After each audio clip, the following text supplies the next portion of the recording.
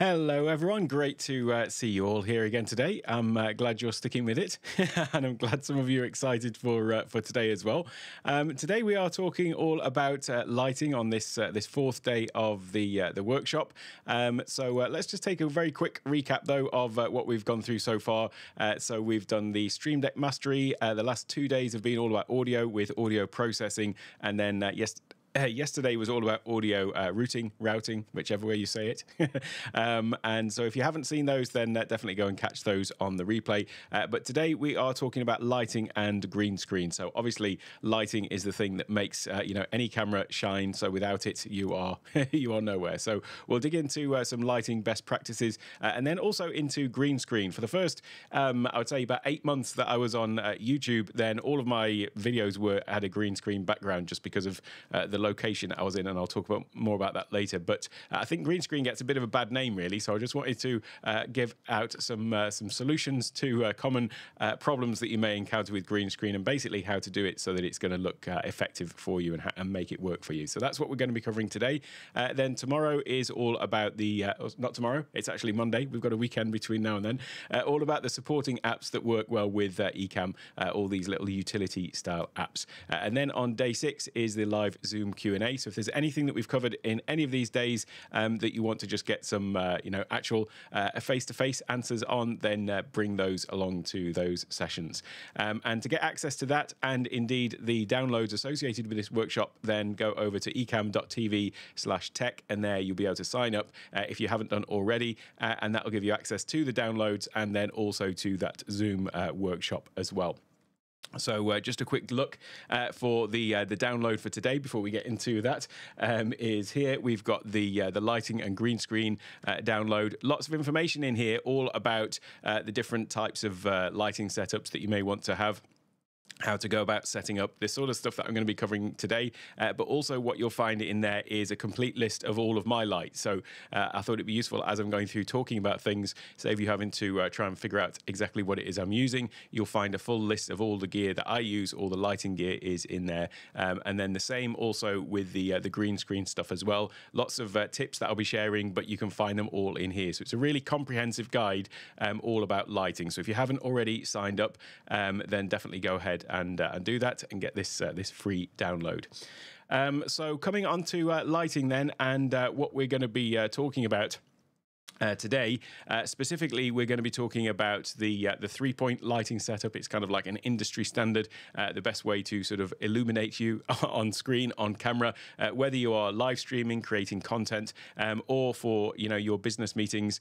You can really sort of enhance the appearance of yourself on screen with even if you haven't got the latest and greatest camera, but good lighting can make even a mediocre camera look great. I mean, for the first year on YouTube, I was actually using a 10-year-old Canon EOS 60D, so running at 720, coming into Ecamm, but the lighting was the thing that sort of really helped to enhance that. But again, even with just a built-in webcam, then the good lighting is going to be the thing that makes or breaks it. So I'll be talking about 3-point lighting, how to go about setting that up effectively, and the reasons to use it. And then we'll talk about the art of light control, because that's really what it's all about. It's not about just blasting yourself with as much light as possible. There is a sort of balance to be had there, so that we'll dive into that. Next, we'll start talking about the green screen, why to use that. There's lots of advantages to being able to, when you need to, use green screen. I'm not suggesting go all in on it and never have anything real in shot, but it does have its place. I'll be explaining why I think that is and why I've used it to effect in the past.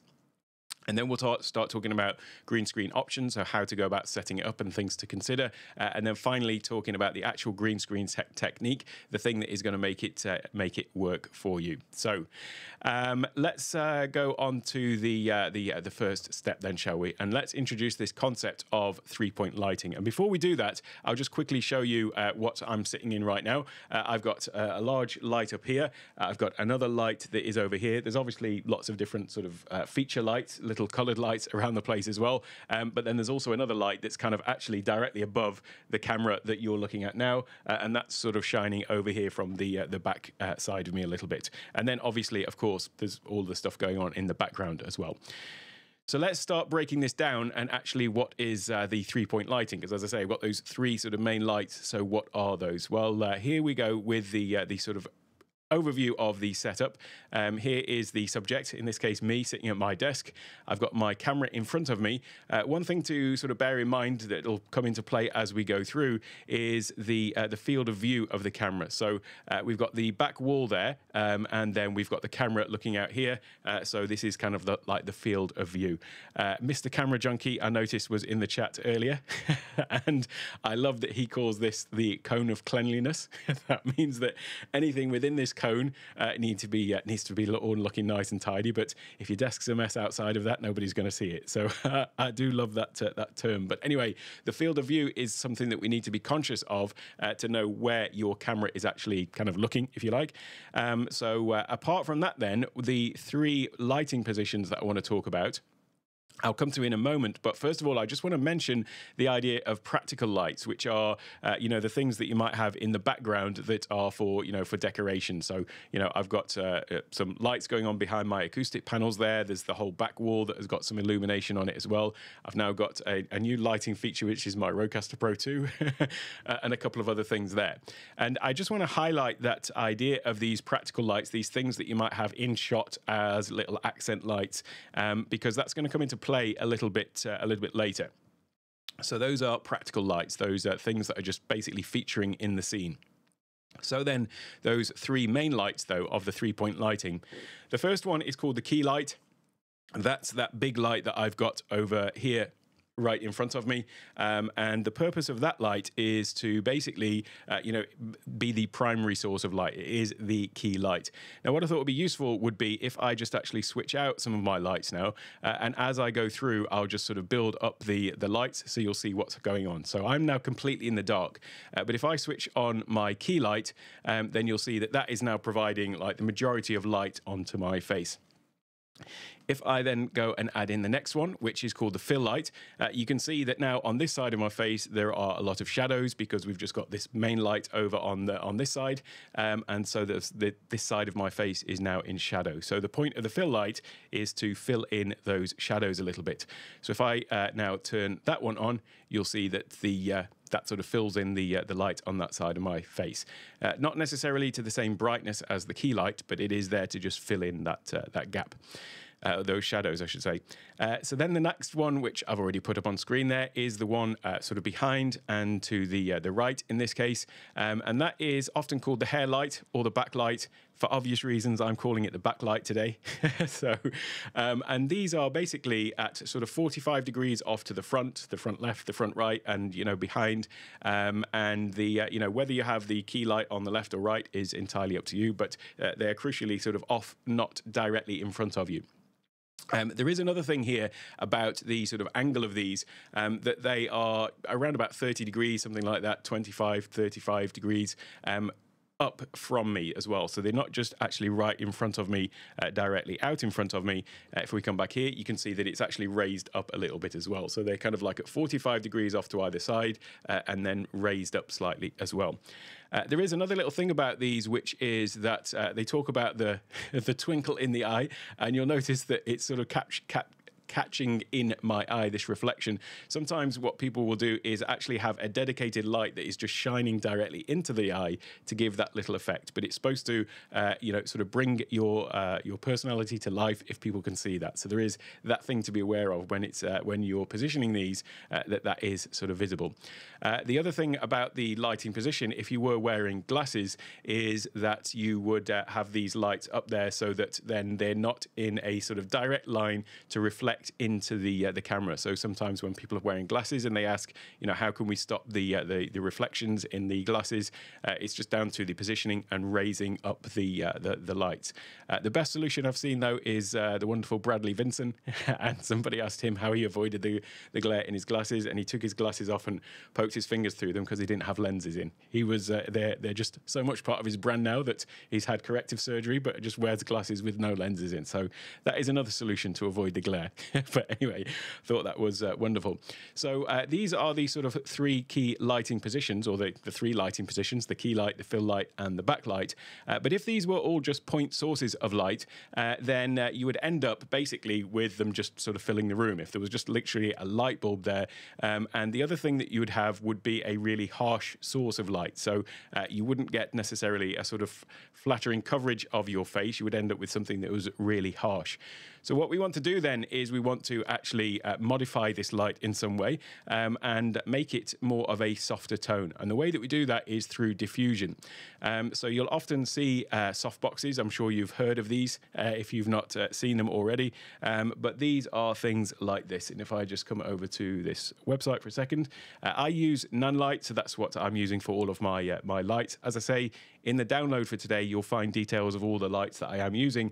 But this is what I'm talking about when I talk about a softbox, and specifically a lantern style softbox. So this is just giving, making basically the light source, instead of being the small point of light in the middle, which is where the light is coming from, because it's going through this sort of large opaque diffuser, it basically makes the light source appear or act as if it is much larger. And what that means is that instead of having a small source of light that's sort of hitting the side of your face, you've actually got something which is a much broader source of light. So you're getting a much sort of cleaner coverage of your face. One thing I forgot to do was I mentioned the backlight. If I just come back to this, I didn't actually turn it on. So the point of the backlight is to just give a little bit more separation from the background. So that is the backlight down there at the bottom right. So that's the point of that one. But apart from that, though, even if you've still got these lantern-style lights, they're still pretty much sort of spilling out light everywhere. So it would sort of fill the room with light. And I mentioned about those practical lights on the back. And obviously, the ones that I've got, I want to intentionally have this sort of coloured look onto the back wall. And what would happen is, if I'd just got some really powerful light sources in front of me, and even the one behind me, if that light was able to spill out everywhere, then what would happen is it would kind of, in effect, sort of dilute those coloured lights behind me, because they would, potentially sort of overpower it. So what we want to do then is we want to have a little bit more directional control. And as I mentioned, earlier in the sort of intro, that it's all about actually light control as opposed to just, the sort of positioning it. It's this control of light that is the key. So what we can use then is a different type of softbox that is much more directional. So this would be something like the Nunlight softbox that I'm using here. If we come up to here, this is what you can see. This big round thing is actually the front of a big sort of parabolic light. So let's take a look at what those look like. It's something like, wrong window, it's something like this. There we go. So it's a big sort of parabolic cone with the big diffuser on the front. And so all of the light is basically being directed forwards. So if we come back to this image, though, you can see that now what's happening is it's being a lot more controlled. It's not spilling out everywhere, but we can still get it tighter still. And that's by applying what they call a crate or a grid on the front of the light there. So that is, in fact, what I've got here. It's this thing that's on the front, and it's basically just like a crate. There's actually one on that light there, and the reason why you can't necessarily see the actual lights, the front of the light source, is because the crate is doing its job. It's stopping the light from spilling out and heading over to the camera where that you were just looking from there. So by applying this crate onto the front of the light, it just makes it even more directional. And so now what you can see is that, in fact, the light coming out of that key light is pretty much missing the entire back wall that is being captured by the camera in that field of view. And so when we do the same thing with our fill light and the same thing with our backlight as well, we've got a really controlled light that's still making sure that I'm fully illuminated, but it's not actually spilling out onto everything else. And so that's what makes it so that, when you look into the back here, there's no sort of other light that's getting onto the back wall apart from those practical lights that I've got there in the back. So that's what we're trying to do here, is basically just sort of control the light at every step.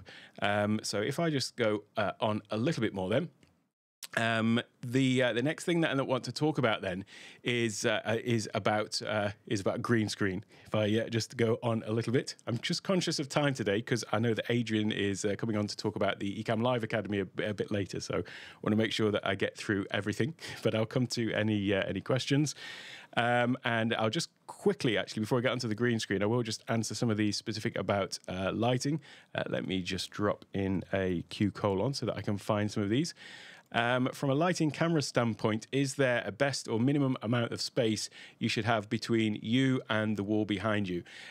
That's a case of testing that out, really, just to make sure that you don't want to have necessarily want any shadows, but you can kind of get away with it, a lot if you've got it well lit. And in fact, I'll come on to this as well when I start talking about the green screen, because a lot of the green screen is to do with lighting, as we'll see. So really, I mean, this wall behind me is quite far away. It's kind of, I don't know, 8 foot or something like that. So I certainly can't reach out and touch it. But it can be quite close. And still, as long as you've got that separation between you and the background, then you can be perfectly fine. Next one. So if you've got an overhead cam, should there be a light position to shine straight down at what you're shooting at? Yeah, certainly. If you're doing things like that where you've got something on the desk that you want to show, then yeah. I mean, actually, I don't tend to have a light coming down because this key light that I've got here does kind of point down on the desk. So the desk is pretty well illuminated in my case. And I do those kind of demos. You can see I've got a camera directly up here as well. However, I have in the past, had a small light mounted to this that illuminates the light. And what I was careful to do there, though, was actually have something around the light so that it wasn't spilling out onto me, so that I didn't get some weird glare. So you might want to just be conscious of that. Try and have it so that it's only illuminating the desk rather than anything that you don't want it to shine on. One green screen obstacle, if I curl my hair. Well, to be honest with you, I'm just preempting the rest of this sentence. Yeah, I must admit that I've probably got the best haircut for green screen because, yeah, hair can be tricky with green screen.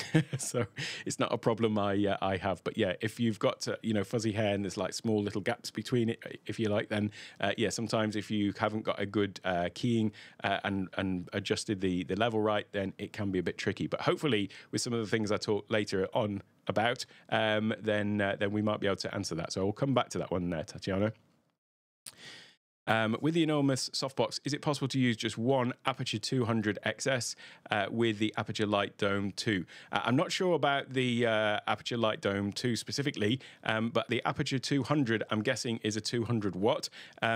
All of these lights that I've got in front of me are the Nanlite 4s are 60, so they're only 60 watt. And also, they've got a fan in for cooling, but if you set them to this particular setting, which basically reduces the power by half, then the fans never kick in. So I've done that. So effectively, even if I have these at maximum brightness, it's still only using half of the 60 watts. And this is I should just briefly mention, this is a 90 centimeter, so 3 foot softbox.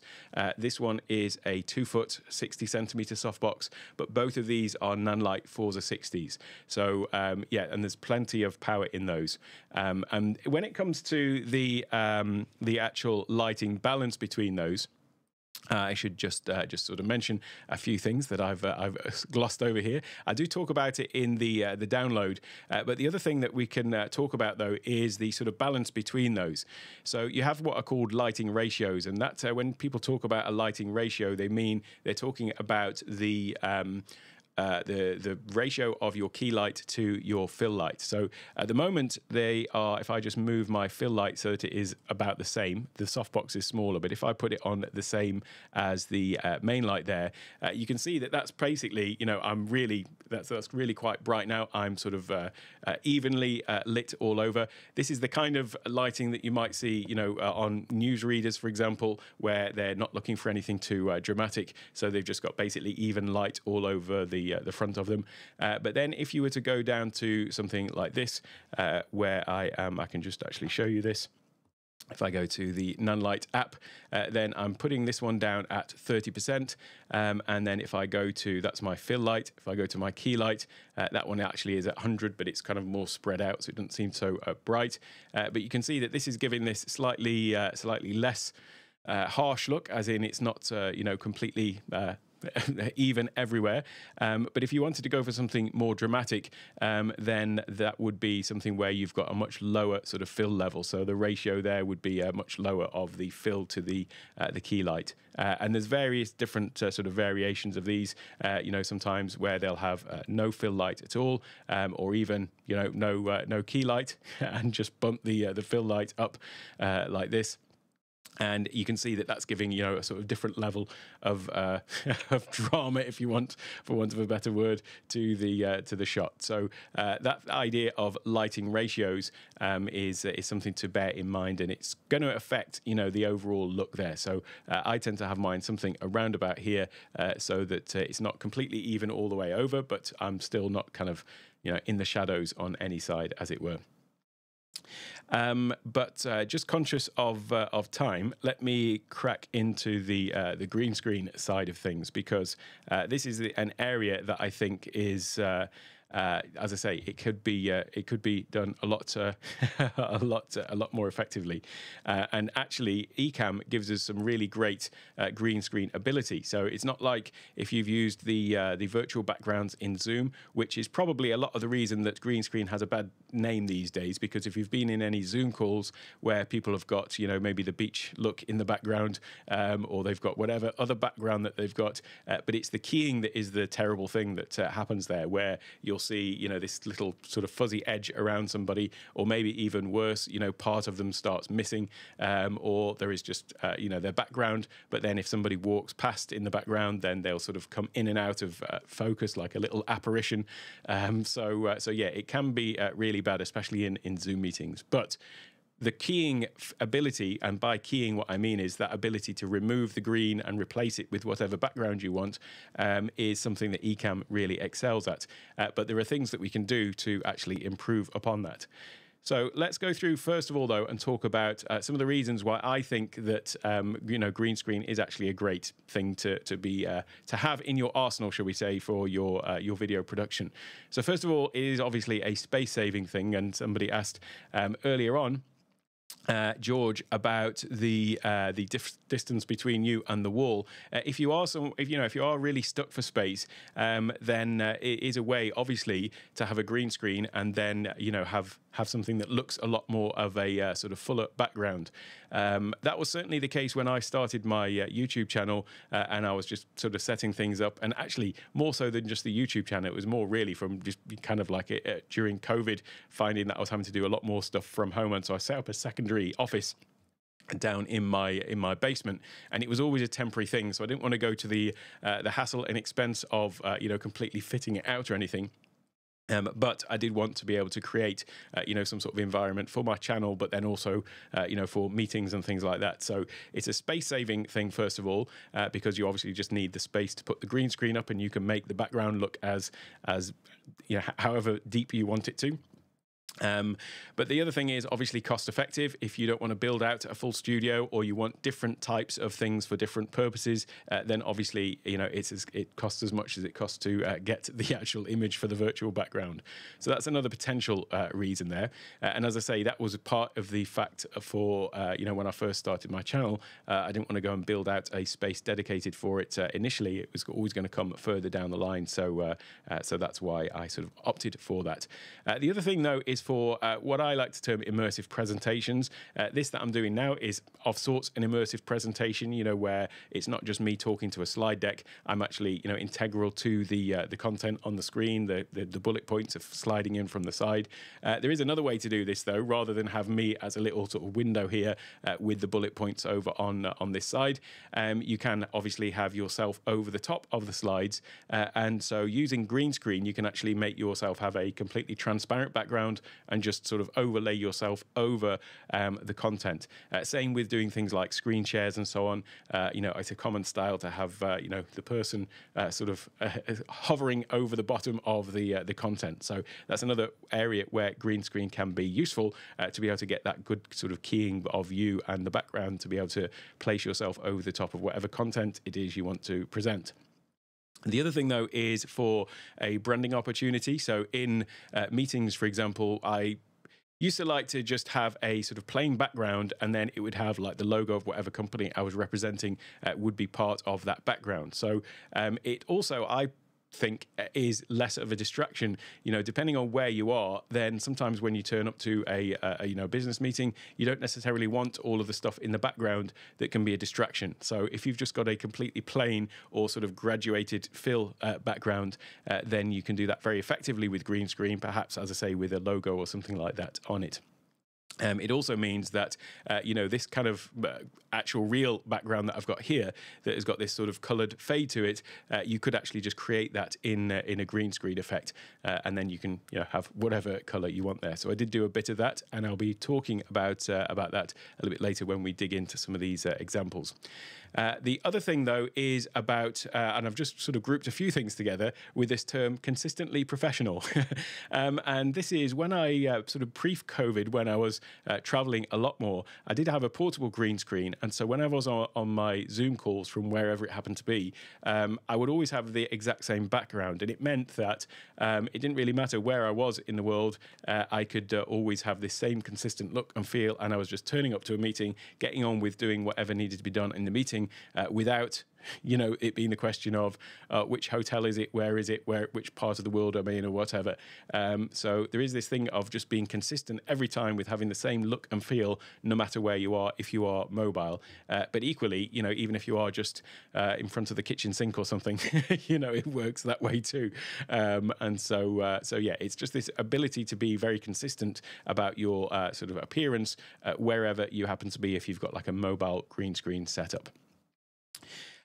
So those are a few other reasons that, I've personally in the past considered green screen. And so let's dig into now some of the sort of green screen options that you've got. So the first thing is, when I set up my my little studio in my basement before, what I did was I just went and bought some green screen material. And you can go to a fabric shop and just buy this stuff, and it's really inexpensive to buy it, by the meter, by the yard, whatever. And there's a few things you need to do to make sure that you get a good effect from it. So if it's full of crinkles and things like this, you want to make sure that it's nice and tight, so that basically you've got a nice flat surface. But we'll take a look at that a little bit later. But yeah, you can get this for a really low cost if you want to just sort of put something up yourself. However, there are a few other options that you've got.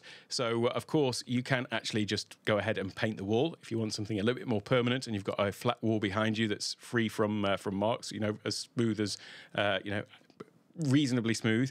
Then you may want to just sort of paint the wall itself.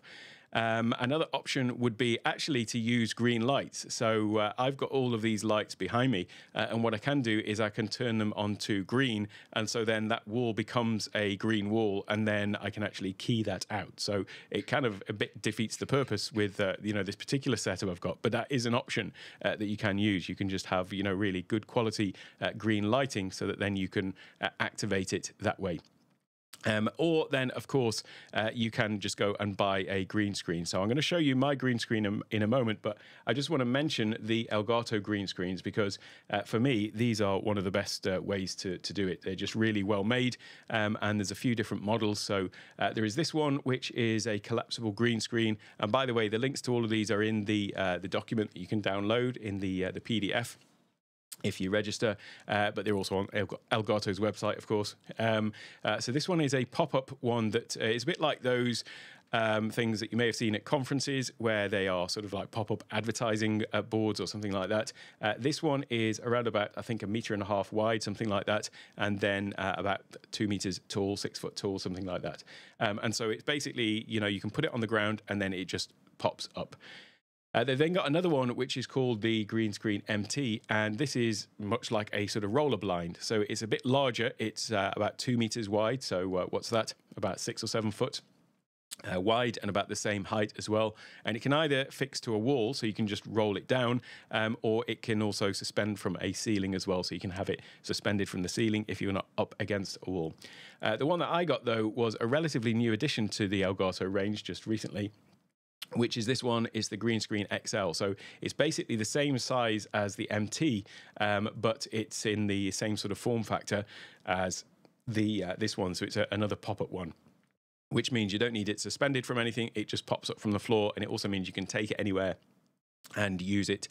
When I say you can take it anywhere, it is quite large, so it's not like you're going to just pop it in your suitcase or anything like that. But it is, relatively portable. So those are the sort of three that I recommend, and there's a couple of reasons for that. It means that you don't have to worry about, one of the key things that can be a problem with green screens, which is that what you're trying to do is you want to have a really even light over the entire screen.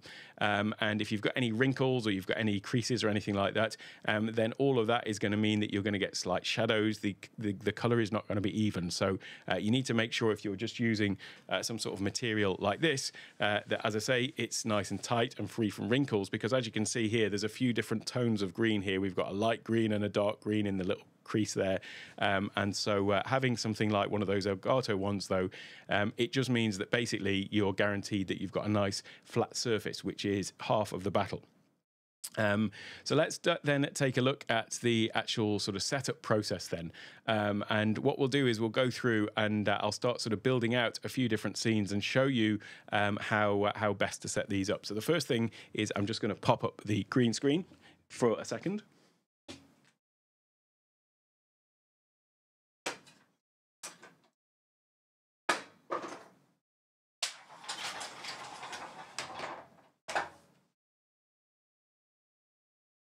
So we've now got the green screen up, and as you can see, I was just talking about having an even light over it, and what you can already see is that we've got slight variation of the light. So you've got some dark corners up there, dark corners there, and then it's a different color behind me. One thing that you'll see some people say is the secret to green screen is just more light, and what they do, and this is a mistake, is they just put loads of light in front of them, and it's blasting them and the green screen with light. What happens then, though, is it basically just makes them look washed out. I mean, you saw earlier when I just cranked up my my fill light, it actually made me look a little bit washed out. So just adding more light into your entire room is not the solution. But let's first look at what the issue is, though, with these this uneven color.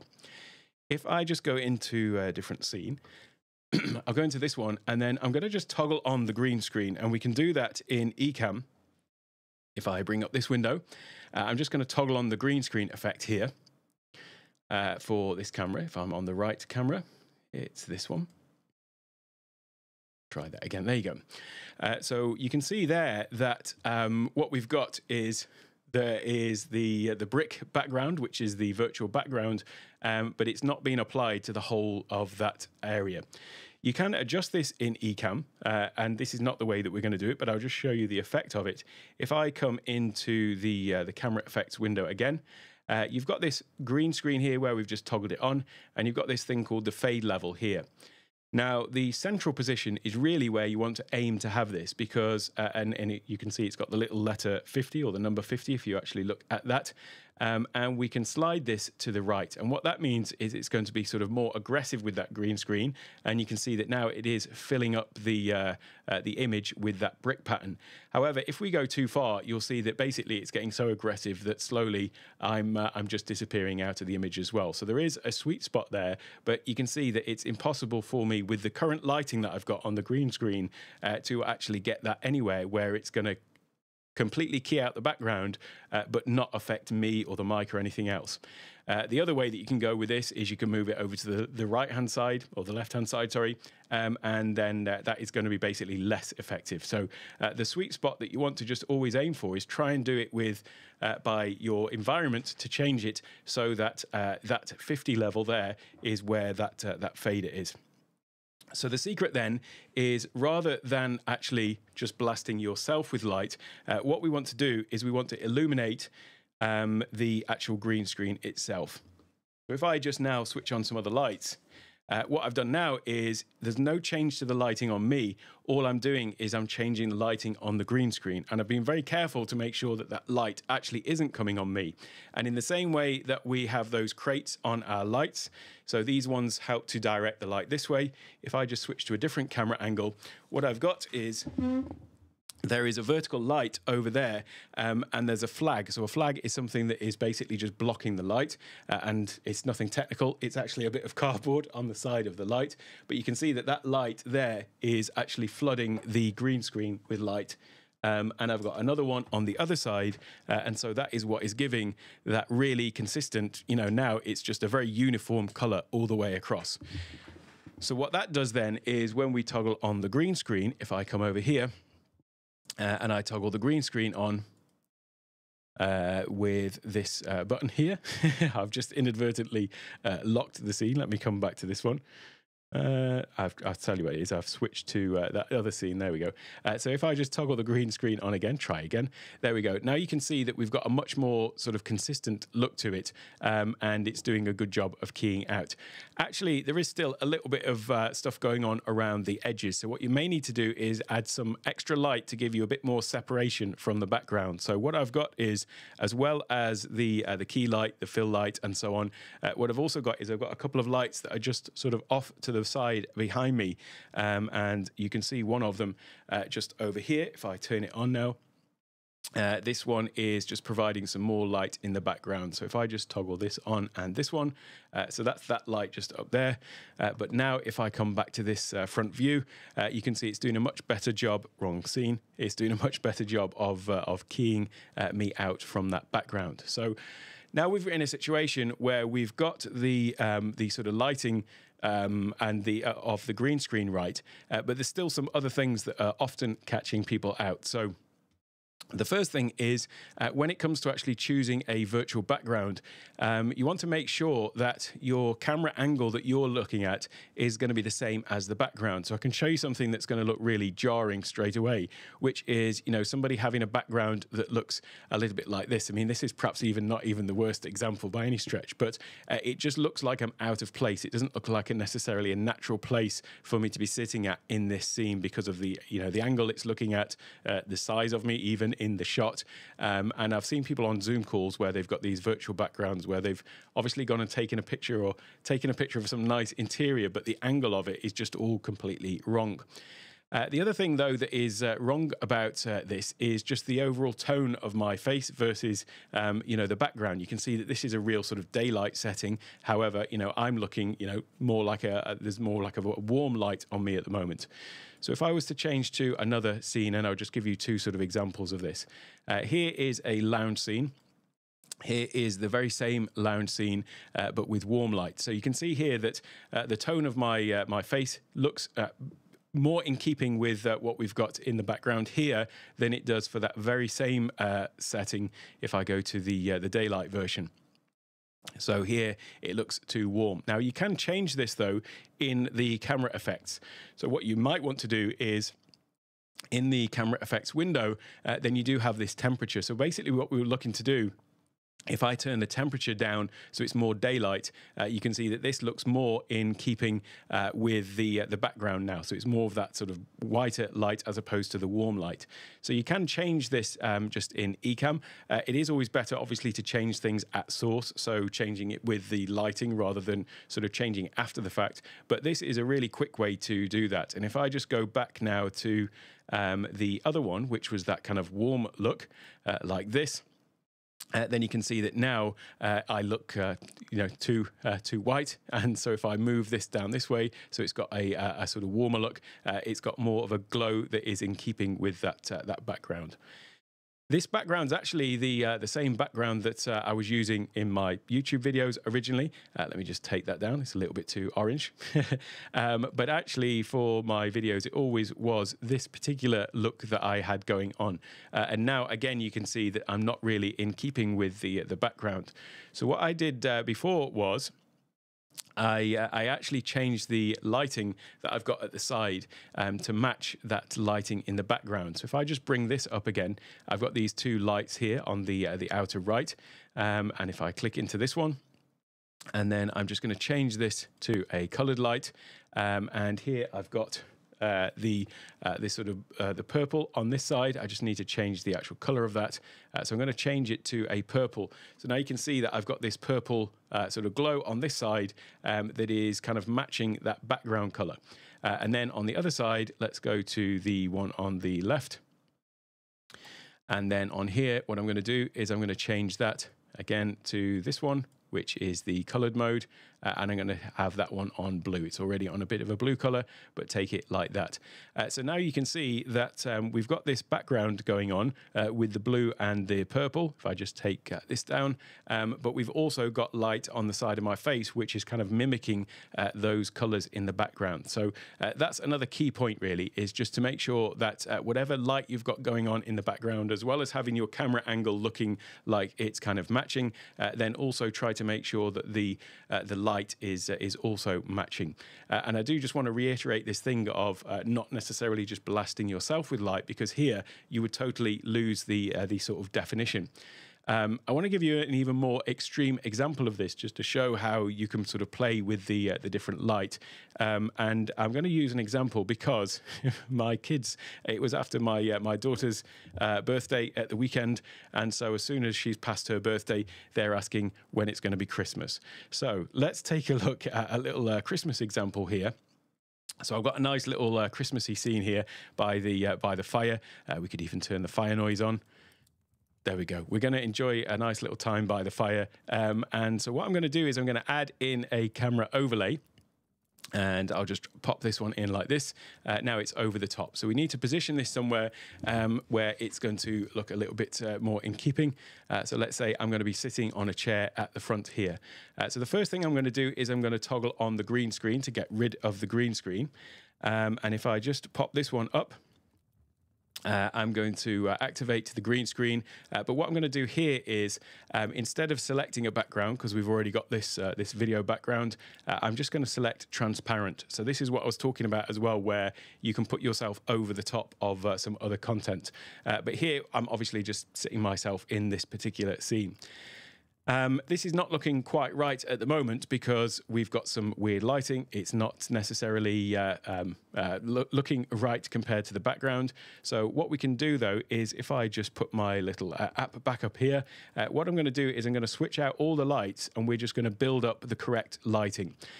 So first of all, I'm going to turn off these two that I've got on either side. I'm going to turn off the backlight. I'm going to turn off the front one here, and I'm going to turn off the key light. So there's still a little bit of light because I've actually got a few little accent lights just down there. So still getting a bit of light for there, but we'll just ignore that for the time being. Let me just come back to here. So the first thing that we could say is, well, there's a little bit of blue light coming from there. So if I take a look at my right-hand side over here, or it's actually left for you. So let me come into the left one as it is on the screen. I beg your pardon, it is actually the outer right here. Then what we could do here is if I just toggle this one on. And what I want to do is I want to change this to more like a blue light. So it's matching that blue that's coming in through that window. So if I just move this one down here a little bit, something around about there, but I'm going to turn that down because it's a little bit too bright. So now I've kind of just matched that little blue light that's coming through the window over the back of my shoulder there. So next up is we've got the fire. So we can actually go into the backlight, for example, here, and we could go in and use one of their little fire effects. So we've got some different options in here for different effects. So if I go into the effect mode and go into here and go to candle and fire, and fixture is disconnected. Of course it's going to disconnect when I'm just doing a demo about it. So not to worry. There we go, it's come on. So here we can select how much of a range there is in this sort of effect. You can see how it's just now got this little flickering effect going on behind me. And then we can change the speed of it as well. So let's just leave it like that. It's just got a bit of a flicker. What I'm going to do is I'm also going to go to the left-hand side one as well over here. And I'm just going to add, this one here. No, it is this one here. And I'm just going to add a little bit of a flicker on this one as well. So I'll come into the effect mode and then I'll switch this one to the candle and fire as well. There we go. And that one hopefully should be coming on, and it's not. Let me just switch over to this one a second. This one here, actually. I beg your pardon. Oh, it's because I've not actually toggled it on. That might help. There we go. So I'll just turn that down a little bit. And then I'm going to go to the fill light, which is also in the front on that side. I'm going to use the same sort of effect on that one as well, but we want to just go into the effect mode. And then I'll put this one into the fire as well. And just turn it down a little bit. And then the last one is we do want to have a bit of the key light just so that it's illuminated from this side, but that is a little bit too bright. So let's just turn that down a little bit. But you can see that now, basically, I've got this roaring fire behind me over here that is illuminating the side of my face, or so it seems. I've got the sort of faint blue coming in from the back, hitting the side of my face here, and then I can adjust the key light to just give me some sort of natural light coming in from the front to actually illuminate me on the screen. So the thing about this, though, apologies for all of that filling about, but the thing about this, though, is if I just take this one down here, the thing to note is that if I just go over to my regular green screen view, this one here, then if I take this green screen off, the point about it is that there is no sort of flooding of light from me from the front. All of this has been done with a really kind of subtle amount of light from different places that only just sort of comes into effect, though, when you are in that particular scene. So let me just switch a few of these things back, though. So if I just come back out of here, and just noticing the time there. Apologies if I'm rushing a little bit. If I just come back to my fill, I'm going to change this one. Let me just come back here and show you this. This app, by the way, so I'm using the Nanlite apps, Nanlite, and there is the Nanlink app, which is for mobile. However, you can use it on the Mac as well. So Mac has the ability to use iOS apps on the Mac. So let me just put this one back here. And that is how I'm controlling my my Nanlite apps from here. It's just basically the mobile app, but it is running on the Mac at the moment. So I'll just switch this one back to where it was. And then I'll also do the same with this one here. Switch this one back to this same mode. And then finally, this one down here as well. And switch that one back. So hopefully we've got no more effects going on, and they're all as they should be. So I'll just come back to the main green screen, though, and just check that I've covered off enough of those little tips that I wanted to mention. So the first thing about it is that you obviously want to make sure that you've got the even lighting going on in the scene that you're in. You want to make sure that the angle of your backdrop is the same. Just another quick example here of the thing about the color. So if I was to come into this one, for example, which is kind of like a home office look, I just need to increase the brightness of some of these. I think I turned down my key light too much. There we go. That's the problem with fiddling with all this stuff, is putting it back. There we go. But you may want to add a bit more warmth to this one because of the sort of wood background going on. Whereas, and I'm just adjusting that in the camera effects. Whereas if you go into the another one here, so let's choose something that is a bit more daylight, something like this one. Then now you can see that the tone of my skin is not quite right. So all I'm going to do is come in and I'm going to change the temperature and make that one a little bit more sort of daylight. So the more of that cooler color. So if I just come back over to here for a second, if we think about then the green screen and the lighting, what we're doing is we're still doing exactly the same as we had before. So we still got this 3-point lighting. It's just that maybe instead of those practical lights at the back, we're just basically now we've got our green screen.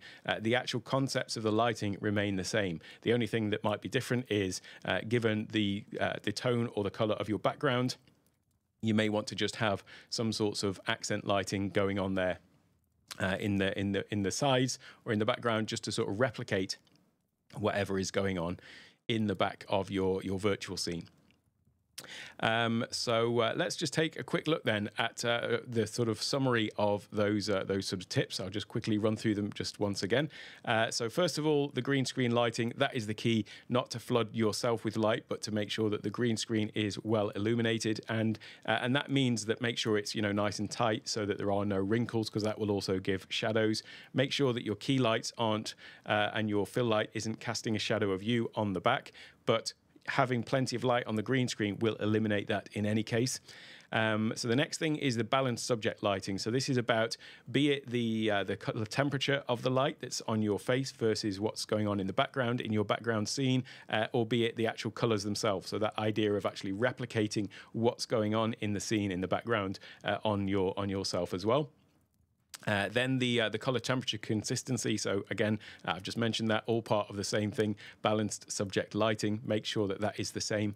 And then also make sure that you match the camera angle. So if you've got your camera, in front of you and you're sitting down, then you'd want to make sure that the relative height and angle and everything of that background image is matching that as well. And then finally, it is, using the optimum settings that we've got in Ecamm. So the ability to be able to tweak the color and so on. Obviously, it's always better to adjust any of these color and temperature settings with actual real light or with the camera settings. But you can always go in and tweak the things like that in Ecamm. And specifically, that one about the color temperature are really, really useful to just be able to adjust that, because that is one of the main things that I notice stands out when I'm seeing people on virtual backgrounds, is this thing of they're in a warm environment, but they've got a really cool look on their face, or they're, the other way around, they're in a cool daylight setting, but they've got some really warm colored lights on them, and it just looks really jarring and out of place. And those are the little things that that sort of add to the realism of it all. Let me just, before I go to coming up next, let me just go to check some of these the questions, and let's see where we're up to with those. So in terms of coming back to your question, Tatiana, about the curls, it's all to do with the definition of the green screen behind, how bright that is, or at least how well the computer can sort of figure out where the green is versus where you are, and your hair as well. So if you have got a really well lit green screen, you may find that actually it does a really great job of keying that out now, because it's very clear for it to pick out it's the same uniform color all the way. One thing you might find is if you are sort of too close to the green screen, then that might also be casting shadows. So as I say, if you can get it well lit like this, though, it kind of eliminates that to a certain extent. But yeah, that might help to solve that. But I can recommend this haircut if you're going to do a lot of green screen, but I appreciate it doesn't suit everyone. Let's have a quick look. The earpieces are the KZ ZS10, and they're $25. So from Amazon, I've been using these since about 2 years or something. Really happy with them. So they're great. What am I using to control the light? So yeah, they are Nan lights, and I'm using the NanLink app.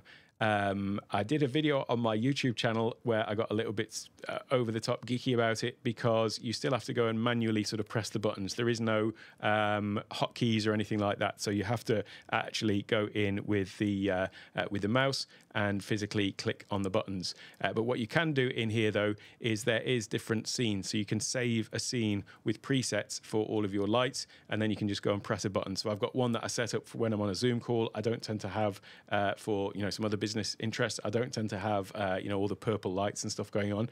I have something a little bit more plain, a little bit more corporate. So you can just set presets in there. But what I did do to be able to do this from keyboard from the Stream Deck is I set up a Keyboard Maestro macro, because in Keyboard Maestro you can simulate mouse clicks on the screen. So I set up a macro in Keyboard Maestro that opens the NanLink app and then goes and physically clicks on the different thing that I need to click on. So that means that I can technically still control them with the Stream Deck, although it is a bit of a stretch, not for everybody. So let me just take that one down. So we have a green painted wall. So yeah, that works perfectly if you've got a green painted wall. I know for a long time, Doc Rock had a wall in his studio that was painted green when he was doing a lot of green screen. So, yeah. The distance between me and the green screen. So this is like about 3 foot, I would guess, between me and that now. And I just put it far enough back that if I put it any further back, then you would see the sort of edges. So I kind of tried to put it as far back as possible. The one when I was in my my basement studio, that was kind of like at arm's length. But again, just because I'd got good lighting on it, it maintained that separation. So the thing you want to avoid is if you're too close, you get those shadows from your main key lights. So I'd say probably, minimum is going to be about 2 foot or something. But again, if you've got good lighting, then you can sort of mitigate that, and you just want to avoid those shadows. So what piece of equipment are you using to give warm daylight, etc.? So actually, when you look at lighting, you can buy your lights like either bicolor, where you can adjust the color temperature. Or you can get ones that are fully color lights. Actually, my key light and my softbox here, they have no color variation at all. So they're 5,200, I think, Kelvin. So they're daylight, basically. They're natural light, and that's what these two are up here. Yeah, I just use that one because I'm not actually changing the color so much with that. If I do need to tweak it, I will just do it with Ecamm. But generally these days, I don't tend to use green screen as much, and so I just had the plain ones because they give a much sort of nicer color. So for regular lighting, I would recommend just go with the the daylight lights. Let me just switch away from that for a second. And if you used AI to create that scene, the lounge scene, no. So it wasn't AI. It was a couple of years ago that I was using that on my channel, but it is a virtual thing. So it's like an interior design package to create virtual interiors. So it's not an AI created one as such, but it isn't real either. So if I just toggle that one back on, the one we're talking about, if I switch my green screen back on, where's it gone? Over here. So yeah, these ones with this lounge scene here, I should probably have myself in a background since we're talking about green screen rather than just leaving the actual green background. But yeah, these ones, it is a completely virtual thing in the back, so it's not a real photo either. So yeah, that's to answer that question, Michael. Are you using Pavo tubes to light your green screen? Actually, they're not. They're regular fluorescent tubes. So, well, I mean, LED tubes, but the long ones that you have in the ceiling of a house or an office or whatever. So that's what those are. They're nothing special, actually, that I'm using to light the green screen. The only thing to be careful about, and as I say, they're kind of, you can't really see it, but it's behind that strip of cardboard. So that cardboard is a flag that is stopping the light spilling out, but it is just a regular, whatever it is, 1.5 meter strip that is coming through. I keep going to my wrong scenes today, but they're just regular lights. The thing to watch for, though, is you will find that certain lights have a flicker when they're on camera, and so you want to make sure that that isn't going to happen. And the best way I found to do that was when I go to the hardware store, just pull out my my camera and then point it at them, and you'll see that a load of them are flickering and a load of them aren't. And so I just got the ones that weren't. But that's all I'm using for that. They are nothing special to light the green screen with. Obviously, the ones that I've got for the side, those are all video lights that I can adjust, of course. When trying to evenly light my green screen, I struggle with the green light splashing on me and it's visible to the viewer. Any way to reduce this? So that is a little bit of what I was doing with those two lights that I had on the side, where it was just to give that little bit of extra separation. And this, incidentally, is the thing about, you want to be careful about where you're putting the green screen. Don't go and paint your whole room green because you're then going to get it all reflecting off the front and everything onto you as well. So you want to just try and be as controlled about it as possible. But yeah, having the lights at the side not spilling out onto you will sort of help that a little bit. But then as well, those secondary lights that I had behind that were sort of illuminating me from the back a little bit to give that extra bit of separation. But there will obviously always be some level of a green tinge in the air, as it were. So, yeah. Side note on today's topic: what app are you using for the mouse? It's Pro Mouse is the name of the app. That's what I'm using to show the little mouse cursor on screen.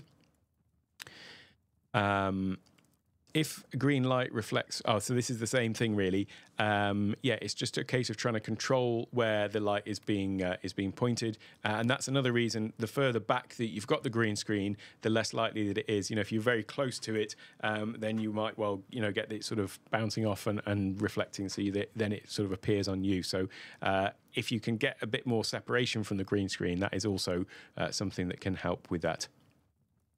Can you save scenes with the lighting app?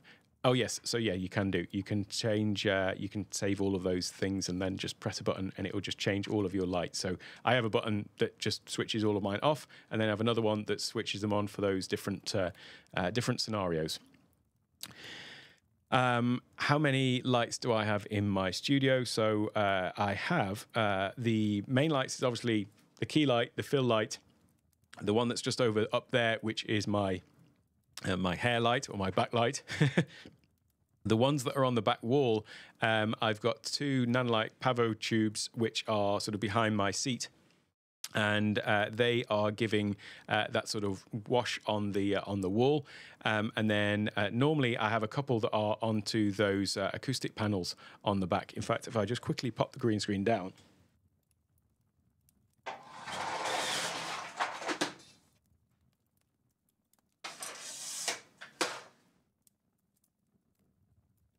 So on the back wall there, I've actually changed the color of the light while I was fiddling with them, but I've normally got those two pavo tubes at the back there. That's what gives that sort of purpley color on the back wall. And then normally those two acoustic panels there, the lights that I'm currently using, on the side of me, they would be pointing onto that back wall there. And then there's a few sort of little accent lights around the place as well. So these things that I've got just down in here, for example. So yeah, that's what I'm using. But actually, the full list is in that the download that you can get. So if you've signed up, then you can get that download. Just quickly wrapping up these other questions. Where was I when you shot your documentary? Have you played with LUTs to simulate certain lighting effects, even though it's a 2D overlay? To be honest, I haven't really played with LUTs much, only to actually test out the functionality. So I have got one in here, and you can, in fact, have I? I've got it in another profile. Oh, that's it. But what you can do with a LUT is basically, adding some color effect or adjustment effect, and then what you can do is in your camera effects here, you can come to here and select a LUT, and then once you select that, and it stands for lookup table, once you select that, then you can adjust sort of left and right to decide how much of that effect you want to apply. So I haven't really played with that too much, other than to just try it out. So that's where I am with that. Let me just take off this one for a second, and we'll get to the rest of these questions. So in what case would you prefer the lantern over the softbox style? So the lantern style is that one that is basically a big ball and it's filling the room. I mean, you can see now, because I've actually switched off the green screen, what I should do is switch off those lights as well, because that is effectively what you'd have with the lantern style. You can see how the whole of the back wall is illuminated, and that would be what would happen if the light was spilling out.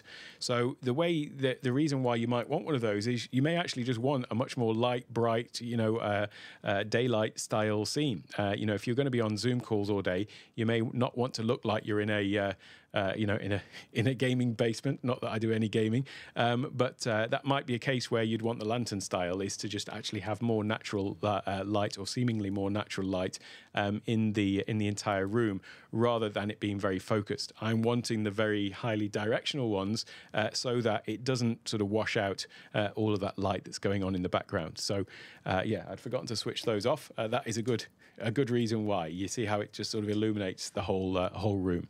So that would be what would happen with the lantern style ones. Is it possible a smoother transition between your camera and the background? I'm not quite sure what you mean by that, actually. I'm not sure what you mean by a smoother transition. Do you mean the in the green screen where you can see the sort of edge? If that's what you're talking about, then in the green screen controls, if you're finding that the edge is a little bit, you're getting some sort of outline that you're seeing very distinctive, then that would be in the green screen settings, this fade level. So you can still, even after you've done everything to set your green screen and coloring up and everything, then you can still adjust this fade level here, which is just going to adjust that slightly. So if that is what you're talking about, that would be how you would do that. I missed one out here. So what is the Ecamm setting mask edges? So what that is I mentioned one of those other green screens, which is, and this is the reason why I don't particularly use this one, but there is this one from Elgato, which is much narrower, and that wouldn't necessarily fill the entire frame. So what you might find with that particular one is that maybe it would come to here.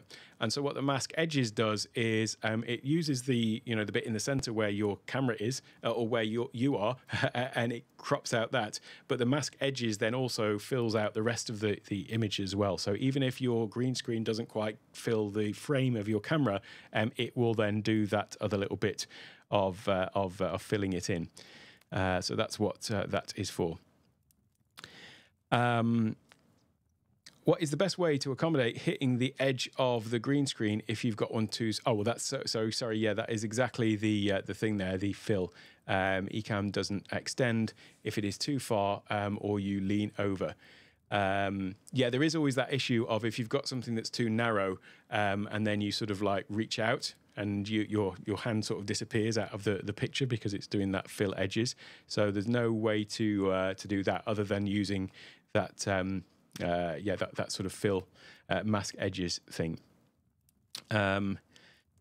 If your space is limited and you have your green screen pretty close behind you, within a foot, any downsides? It's just this thing of the potential for shadows to be cast onto the back of it. I had, when in my basement, because it was fairly close to me, it was, as I say, like a couple of feet away, probably about, in fact, what you're talking about. I had these same strip lights that I've got on the side here. I actually had them all along the bottom, and it was just basically illuminating it up from the bottom.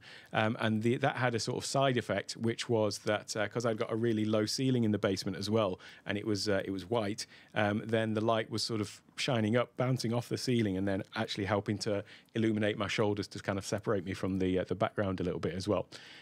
So it all comes down to lighting, though, really, and just making sure that you're not casting any shadows yourself onto the green screen. Can you talk about green screen versus blue screen and why you would use blue? So there is the option in Ecamm to use blue screen. Where is it? Here. So when you toggle on green screen, there is a little green and blue. So you can change. You could just actually use a blue screen.